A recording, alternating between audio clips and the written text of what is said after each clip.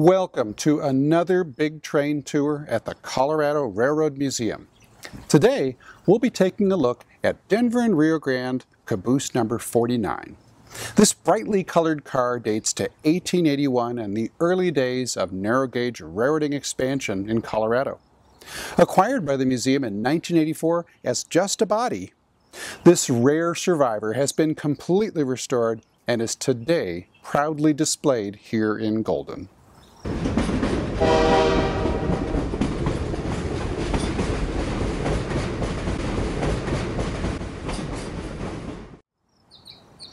Hi, I'm Paul Hammond, Executive Director of the Colorado Railroad Museum.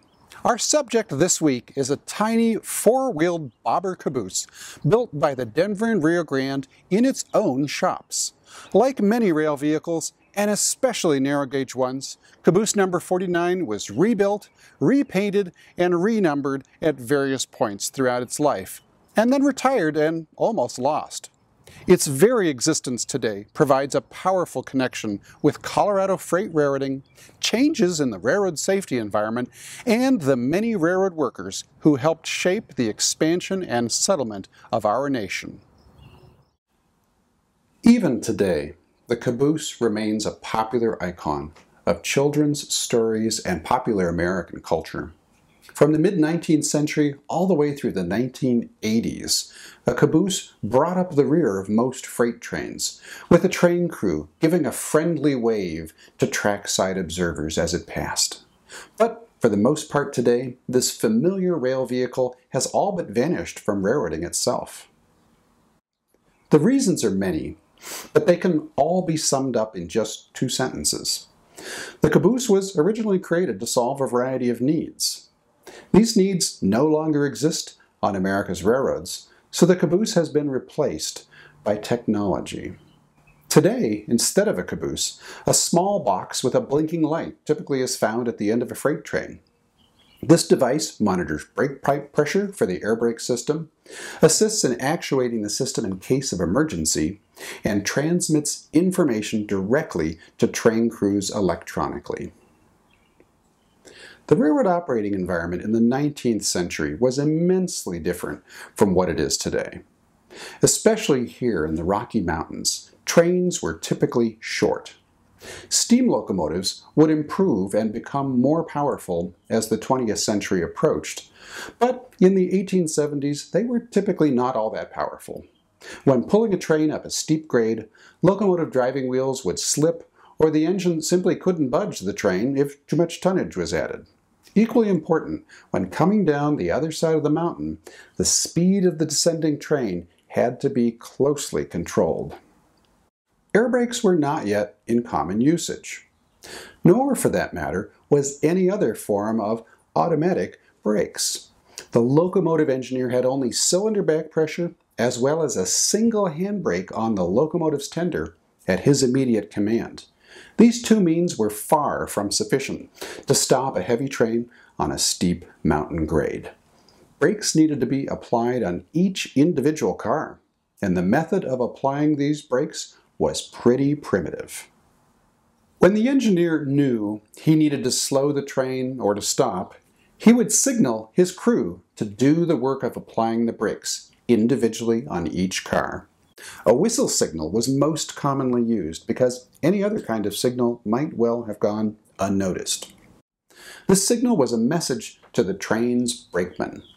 Depending on the exact sequence and intensity of the whistle sounds, the engineer might be telling them to slowly apply the brakes to bring the train's speed down, or he might be telling the brakeman to stop the train immediately.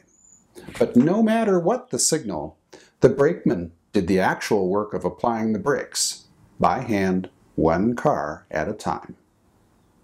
In this environment, not surprisingly, multiple brakemen were assigned to each train.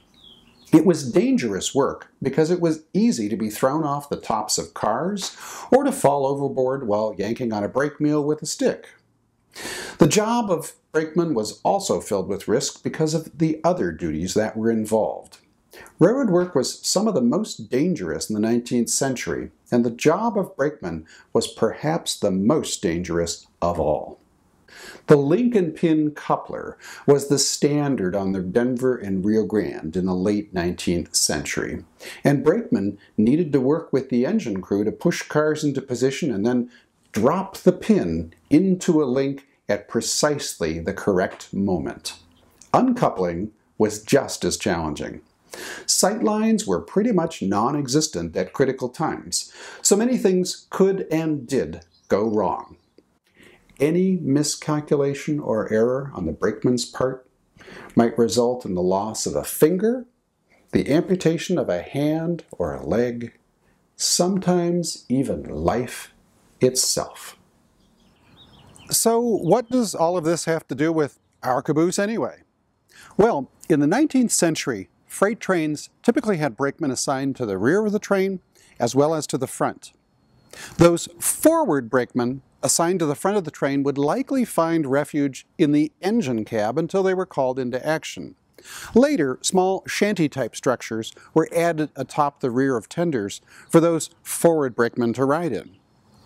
Those stationed at the back of the train also needed a place to ride, and so too did the train's conductor. The caboose was the place for these trainmen to find refuge from the weather, and also to remain vigilant and observe the train as the trip progressed. Inside the caboose, the brakeman could climb into the cupola to watch the train ahead for any signs of overheating axle bearings, dragging brakes, derailment, or other danger. After the advent of air brakes at the beginning of the 20th century, they also would monitor the main brake pipe pressure gauge mounted inside the caboose. Any drop in pressure could spell trouble and impede the train's stopping ability. If a brakeman spotted smoke coming from the train, he would signal the engineer to stop so an inspection could be made. The problem might be an overheating journal, where a machine bearing rides atop the bearing surface of the axle, bathed in oil, carried to the bearing via a stringy mass called journal waste. If this were the case, the waste would need to be pulled from the box and a new mass installed and oiled up. The problem might also be sticking or dragging brake shoes. If the brake shoes and wheels got too hot, they would not only smoke, but also could cause other problems such as shattered wheels and axles. There was a lot to watch for. The conductor, who was the actual captain of the train, would go about his duties filling out paperwork documenting each freight car's identity and contents. A desk inside the caboose made his task much easier. Although they weren't originally installed, coal stoves were eventually added to provide heat, as well as a place to heat up water for coffee or even to cook a quick meal.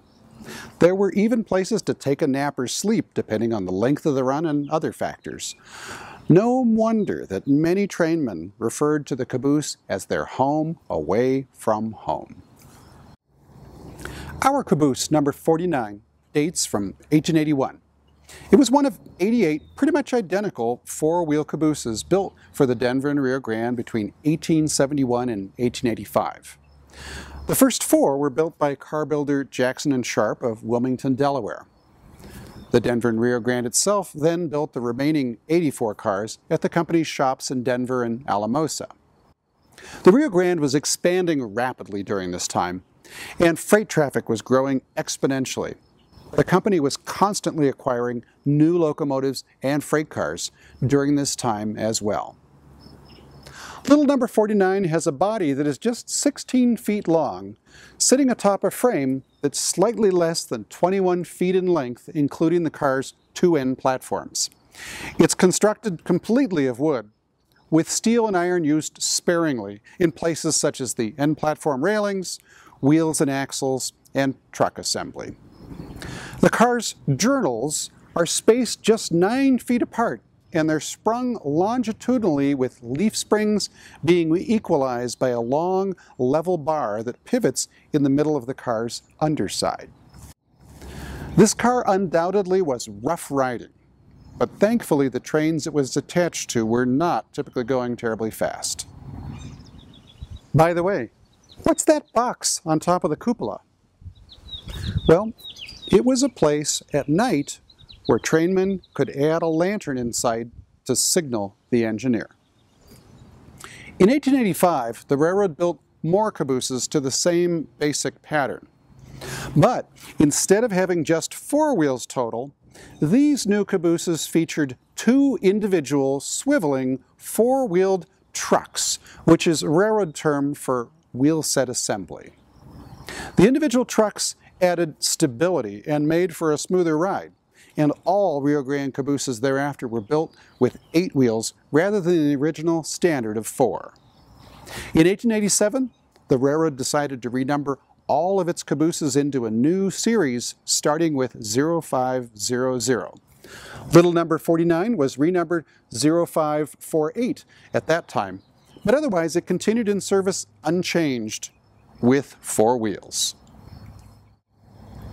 Originally built with 10 windows, 2 on each of the ends and 3 on each side, number 49 soon saw some of those windows covered over. A stove was installed around 1886 for the train crew's comfort.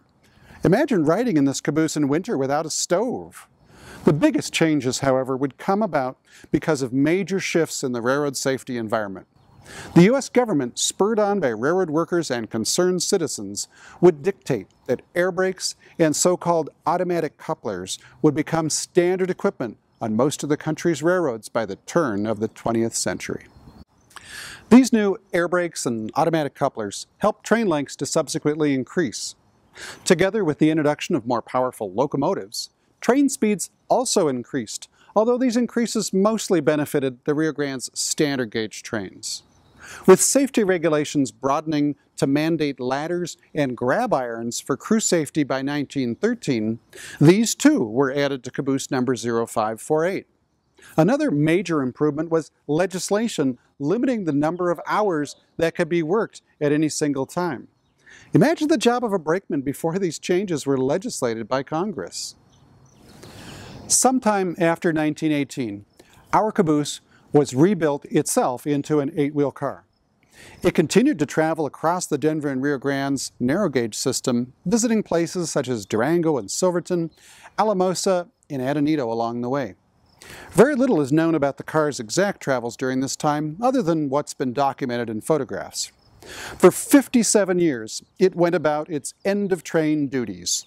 But by the late 1930s, as traffic on the Rio Grande's narrow gauge system declined and some narrow gauge routes were abandoned, it was no longer needed. The car body, stripped of its wheel sets and underbody mechanical gear, was sold to an Animas River placer mining company for use as a bunkhouse. Sometime in the 1970s, a restaurant north of Durango obtained the body with the idea of restoring it. That didn't pan out, and the car was instead donated to an historical society, then re-gifted to the Durango and Silverton narrow gauge. After yet another trade, the Colorado Railroad Museum in 1984 purchased the dilapidated car body. It was loaded onto a trailer in Durango and transported to Golden, Colorado. An in-depth, well-researched, and precisely executed restoration project was undertaken starting in the late 1980s. The goal was to return the car to its 1881 appearance, but deterioration of the original wood was such that most pieces had to be made new.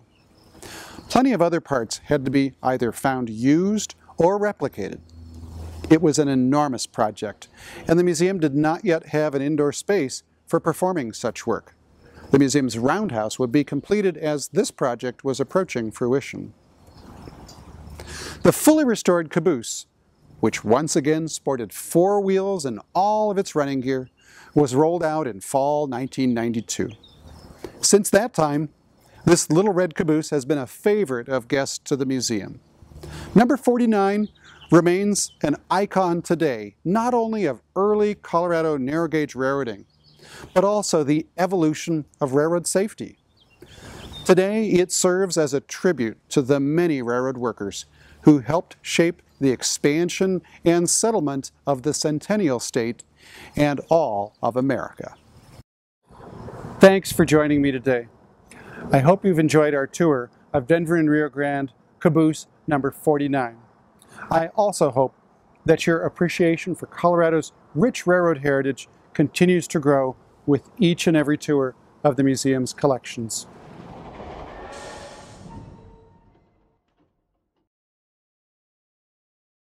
Like, comment, share, and subscribe. Commenting and sharing in particular may qualify as virtual engagements for important funding programs like the SCFD.